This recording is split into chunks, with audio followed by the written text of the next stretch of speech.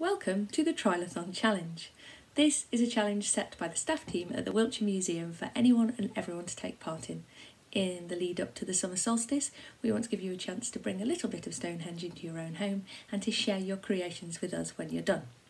So we want you to build your own Trilithon. Be as inventive as possible with your materials, the objects you choose to build it. The Trilithon, of course, is the most recognisable structure from Stonehenge, those two upright sarsen stones with the one across the top. So when you've finished your creations, take a photograph of them and share them with us on our social media platforms at Wiltshire Museum and hashtag Trilithon Challenge. We can't wait to see what you've been up to, but our staff team have made some great examples. This took about 20 minutes from me sending the challenge out on our WhatsApp group to getting all of these back. You'll see in some of them they have objects that show the scale, so something next to them or behind them that shows how big their Trilithon is, and that can be really, really useful to show how impressive the creations are. Enjoy!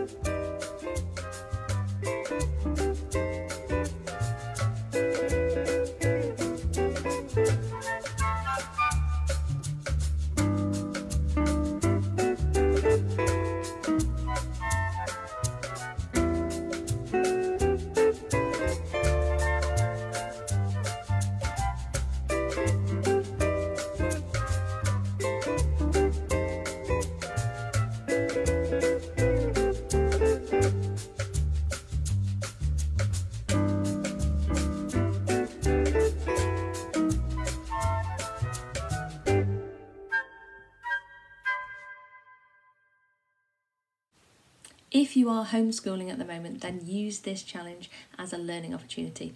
Ask your children to think about which objects and materials they think will build the best Trilithon, and then make several of them and test the theory. Afterwards, ask them to assess why their materials were good or bad for building a Trilithon that will stand up on its own. You could also use it as a teamwork activity for siblings. If you'd like to know more about the Stonehenge landscape archaeological finds that are a big part of the collections at the Wiltshire Museum, then go to our website in the collections and the at home section, and there's lots for you to find. But don't forget, this challenge isn't just for children. Anyone and everyone can take part. Hashtag Trilithon Challenge.